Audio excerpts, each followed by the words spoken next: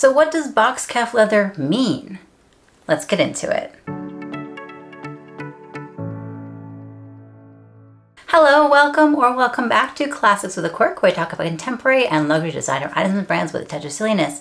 If this is the kind of content you find interesting, please do like this video and subscribe for more of it. Thank you. It's been a little while since we had a Let's Talk Leather video, and I'm really excited to present this one to you today. Today we're going to be discussing box calf leather, what it is, where it comes from, how it's treated, and of course, who uses it. I have my Delvaux Brilliant MM in the beautiful black box calf.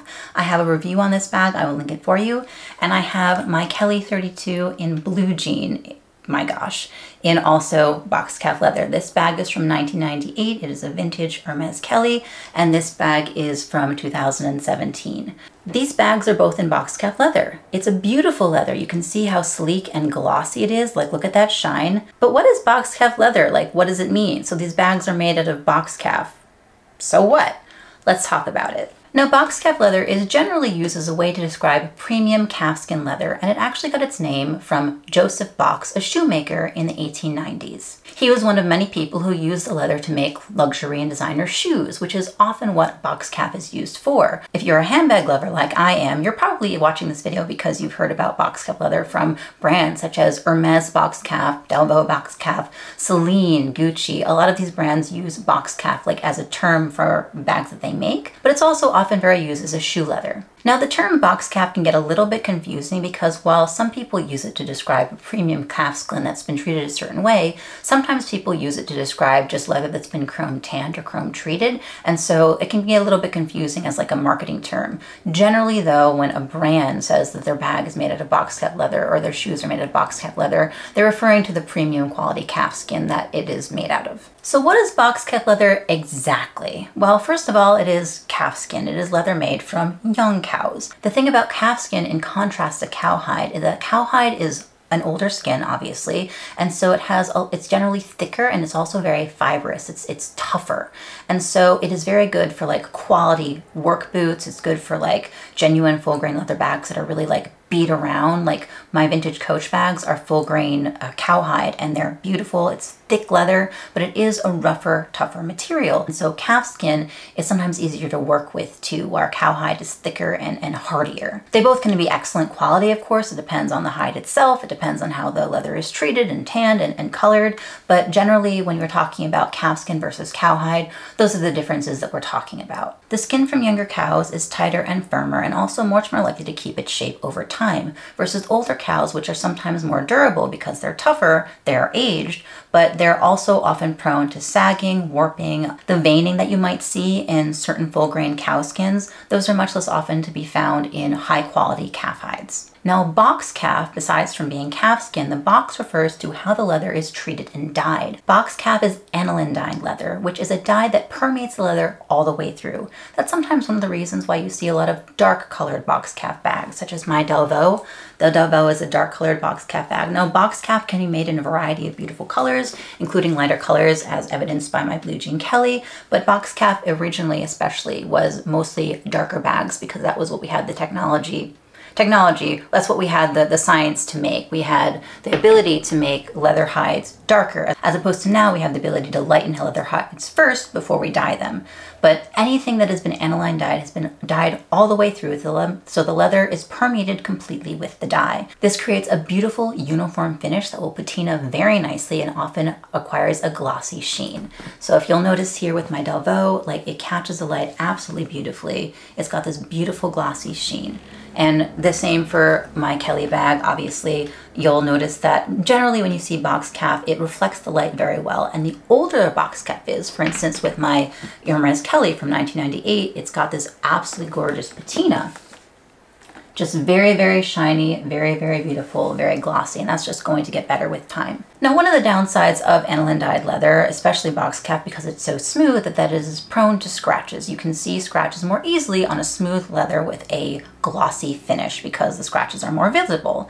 That being said, box cap is also durable in that way, in that a lot of scratches are much easier to buff out. As long as you're not gouging into the leather, you just have a surface scratch, buffing out the scratch is going to make it a lot less visible. You probably won't completely erase the scratch, and again, deeper scratches are going to be more visible and harder to hide, but generally buffing out a scratch on something like a box cap is much more easy to disguise or buff away than in, say, a grain leather, where the scratch kind of destroys the leather grain itself, and so it can't really be disguised or repaired. Now, the thing about aniline finishing, and one of the reasons that box cap is so highly coveted in the luxury world, and it is sort of like an accolade to be using box cap leather, is that aniline dyeing really does magnify defects or imperfections. Because it creates a smooth, like matte to shiny surface, any defects, any pockmarks in the leather, any scratches, any scores, any stretch marks are going to be magnified. And so when you have a beautiful, smooth box cap leather, you really are showcasing some of the highest quality grade leathers that there is. That's one of the reasons that so many vintage Hermes bags are made of box cap, and why it was one of the heritage leathers that Hermes originally used. It's a beautiful, rich, smooth leather, and utilizing it showcases the quality and craftsmanship of the brand utilizing it. Now, in terms of how box cap leather is most often used in luxury bags, you're often going to find box cap in a stiff, structured bag. For instance, my Delvaux has a lot of structure. It's a very sturdy, stiff bag, and you'll often see it in Hermes cellier style, so the structured style with the outside stitching as opposed to the retourné. Now, I will say that vintage Hermes bags were made in retourné in box cap. That was because it was their heritage leather. They were making a lot of pieces just in box cap in general. But more often than not, when you see a vintage cellier Hermes, it's going to be in box cap, and it is a highly coveted leather because it is absolutely beautiful. Now, the reason that is usually used in structured bags like this is because box cap tends to rigidity. The way that it has been tanned and then treated and aniline dyed makes it a stiffer leather in general, so it is often used to make structured things, structured bags. Now, some people do find this to be a con because, you know, when you have a structured bag like this, it can be a little bit harder to utilize the bag to get in and out. You kind of have to fiddle with it and learn the methods of opening and closing the bag. But in my opinion, that's also a pro, because this bag is going to obviously stand the test of time. It already has. This is from 1998, and it looks beautiful. Like, the structure is immaculate. And so because it was made in box cap, it is much more likely to stand strong for longer periods of time. Like, this will last at least another 20 or 30 or 40 or 50 years. I have no doubt about that in my mind. Now, one other thing that people do say is a con in box cap is because it is such a stiff leather, people do say that it is prone to creasing. And that can be true, but it also cannot be true. That depends on the batch of the leather itself, because some box cap is prone to creasing. It just is, maybe it's a weaker structure, or the leather itself was treated in a certain way, or there's a lot of different reasons why a leather might be more or less quality at certain batches. In fact, Chanel is really known for this. Some of their Chanel lambskin is incredibly delicate, while other lambskins from different batches are very robust and sturdy. So it kind of depends on the batch sometimes. But you'll notice that in my Delvaux, this buckle clasp is kind of a high impact, high usage area where you're using it to open and close the buckle often, and up and down and up and down. And so I'm going to just show you an up close of the buckle, the flap here, and you'll see that there aren't really that many creases. Now, the bag is from 2017, and I don't know how much it was used then, but I use it quite a lot. And you'll see that there is a little bit of creasing, but just kind of the creasing that you'd expect from using a bag with this flap. There's a little bit of creasing and wrinkling, but not that much. And the back is also like almost immaculate. Like, look at that. So I think that the wrinkling, it depends on the bag, but it's not really something that a lot of people have to necessarily worry about. It's something that might come with box cap leather, but more often than not, you're having a bag that just looks so beautiful and so structured for a really long time. One thing I do want to mention really quick is that I did have a question a while back about the difference between box cap and smooth leather. And the difference is pretty simple, but a little bit also complex, so I'm not going to get too into it today.